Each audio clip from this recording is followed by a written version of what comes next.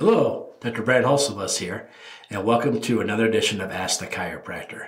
Ask the Chiropractor is my little podcast that I do when someone has a question about chiropractic or chiropractic care. I try to answer. I'm a chiropractor here in Rockford, Illinois. I'm a proud graduate of Palmer College of Chiropractic, and I'm happy to be the team chiropractor of the Rockford Ice Hogs.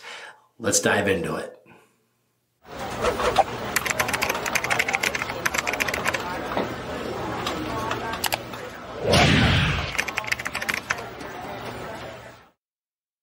Hi, thanks for tuning in for another episode of Ask the Chiropractor.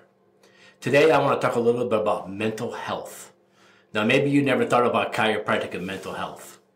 So I'm going to talk a little bit about how chiropractors think about mental health and how chiropractic adjustments could play a role in mental health. Maybe something you never heard or thought of before. But I also want to talk a little bit about my other degree in wellness. I am a certified wellness practitioner. So I want to talk a little bit what I know about the wellness realm too. So let's dive into this. Mental health. Did you know that the switchboard of the brain is called the midbrain? And what I mean by the switchboard is the nerves come into the body, into the spine, up the spine to the midbrain. Then the midbrain organizes the nerve signals and puts them in the brain. And then from the brain down. So we see a lot of people today that come in and they have horrible neck posture. They call it straight neck, military neck. And today you probably heard of it more of tech neck. It comes from when I'm doing this all the time. But it also comes from reading books. It also comes from sitting behind a desk, typing. Whether you're standing or sitting, it's the same effect. Your shoulders are rolled forward and your head sticking forward. And this ruins the natural curve of your neck, the nice round curve your neck's supposed to have. And being that it's hard to get a little kid to sit down and read a bunch of books, but it's really easy to get a little kid to sit down and hold an iPad for hours. So even though books cause this tech neck also, the odds of little kids grabbing books and sitting there for 2 to 3 hours compared to grabbing an iPad and sitting there for 2 to 3 hours, the iPad's much more realistic, right? And so what's happening is these kids are developing this worse and worse neck posture all the time.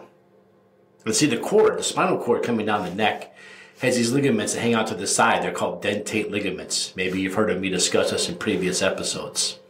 But the spinal cord isn't going to move. It's not going to budge around. It's going to hang on to the side, and it's not going to go anywhere because these ligaments are so strong hanging on to the walls in the spinal canal that your spinal cord really doesn't shift up and down. When you take a nice round curve and you make it straight, something's got to give because that cord's going to be in a lot more pressure. And because the cord itself won't slide up and down, the only thing left to do is to pull down on the midbrain.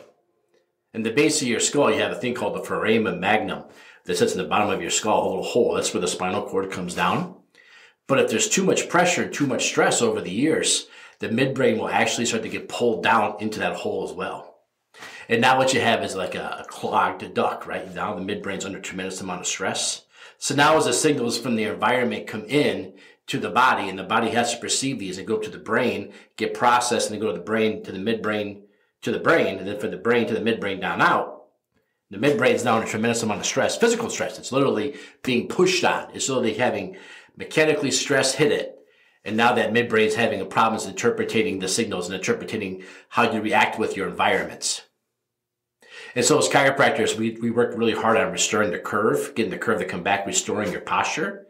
But also upper cervical care, upper cervical meaning the top 2 bones in your neck. We do adjustments there. Because we've been able to prove that when you adjust those bones, you can actually literally push the midbrain back up, back where it belongs. So you've heard a lot of this in the avenue of athletes, because athletes get a lot of press, a lot of coverage.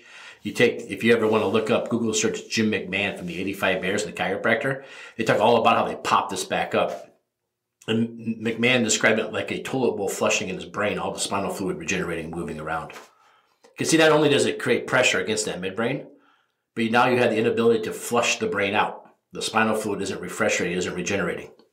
One of the common things that we see when people complain of this is headaches. They have really bad headaches because the vein flow isn't coming out of the brain. Now, a long time ago, we thought it was the arteries.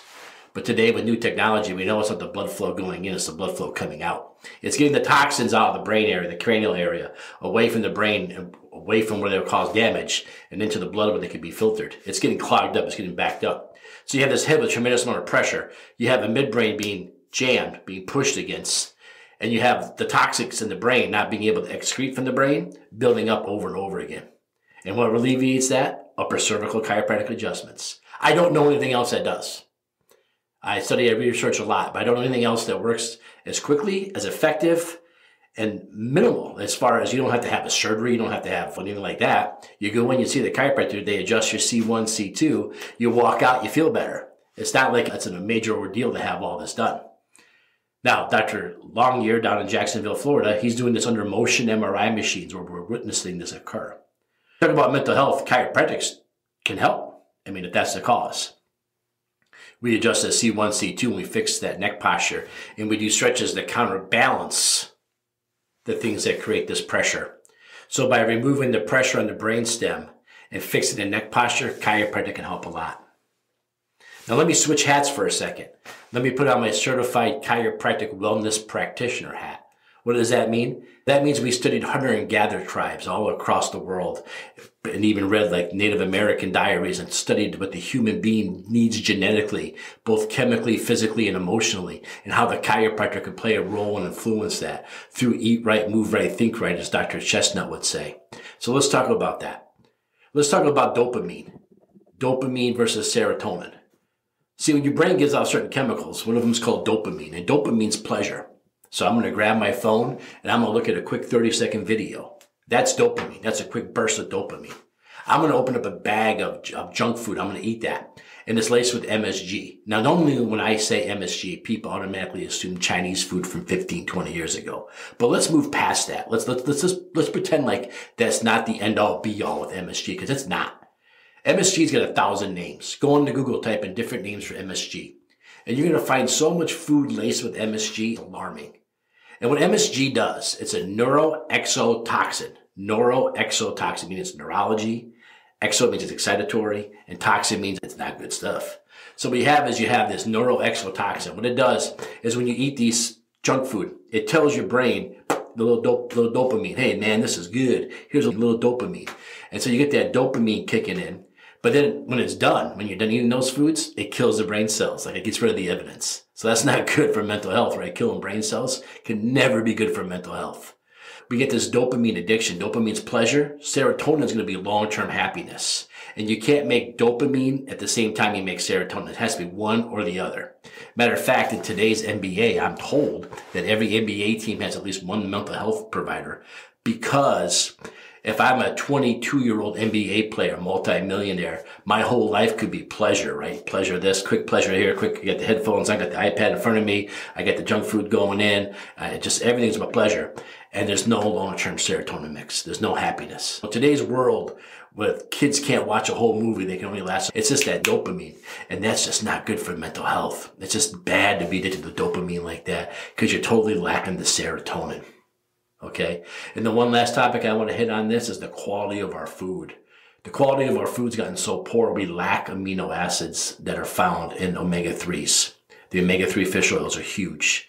And not only that, but we have this boom of vegetarian and veganism.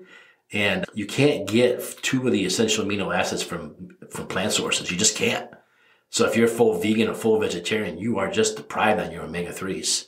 And when you're short on omega-3, some people say you take fish oil for cholesterol, I take fish oil for this, take fish oil for that. What happens is if you're omega-3 deficient and you're too many omega-6s, no, side note, omega-6s come from eating grains or animals that eat grains. Omega-3s come from eating grass and algae and animals that eat grass and algae, right? So today, if you eat wild caught fish, you're getting your omega-3s. If you're eating grass-fed beef, you're getting your omega-3s. If you're eating normal beef from the grocery store, they eat corn, that's omega-6s, you're not getting any. And if you're eating farm-raised fish, they eat corn too. By the way, don't eat farm-raised fish. But if you're eating farm-raised fish, they're eating corn too. I lived in Illinois and Iowa most of my life. I've been around a lot of corn in my days. I've never seen a fish come out of the Mississippi River and grab a ear of corn and go back in the water. They're not even they're supposed to, so you eat that stuff. So now you have low omega-3s, and if you're a vegetarian or vegan, you're not getting any of any type at all, period. And then you could tell me flaxseed oil. Flaxseed oil has only 4 of the 6 aminos. Go ahead and leave your comments below. I'll answer them. Krill oil is good, not good for the environment, but good. Cod liver oil is good. And then, of course, fish oil is good. That's how you get your omega-3s, because today's diet lacks that. And if you tell me you're eating wild salmon, you'd have to eat 18 whole salmons a day in order to get what you get in the supplements. I don't know. I don't think bears even eat that much. We're deprived of omega-3. So what does it do when I take omega-3s? So why do I take omega-3s? It's not for cholesterol. It's not for this. It's for neurological inflammation. When your omega-3s are deprived, you become neurologically inflamed. You become neurologically toxic. And neurologically toxic does not sound good for mental health either. So there's my big three, okay? You got to get your neck looked at. You got to get that neck posture looking good. You got to get those upper two bones in your neck checked. You got to stop with the dopamine addiction. You got to find a book. You got to go for a walk. You got to get out in nature. You got to do that. How many times in these podcasts have I said the number one thing you can do to be healthier is go for a 30-minute walk every day? When you're in that 30-minute walk, you're not producing dopamine unless you're looking at your phone. Please don't look at your phone, all right? So when you do your 30-minute walk, you do better. And lastly, you got to get your fish oil. Get your neck checked, cut down the dopamine, try to find some serotonin, try to get out, do some other things. Get your fish oil up. That's how chiropractors look at mental health. Thanks, everybody. Hope you enjoyed it. If you have a question about chiropractic or chiropractic care, you could be the next question and ask the chiropractor. Go to my website, Rockford, DC. That's ROCKFORDC.com, and go ahead and leave me a message there, or wherever you're listening or watching this video. Leave a comment there and we'll get back to you. All right, everybody, stay healthy. And remember, if you have a question about chiropractic or chiropractic care, the only person that's qualified in the world to answer that question would be a chiropractor. Make sure you ask them. Don't ask an orthopedic. Don't ask a dentist. Don't ask a family doctor. Only a chiropractor knows whether or not you would make a good chiropractic candidate. Thank you.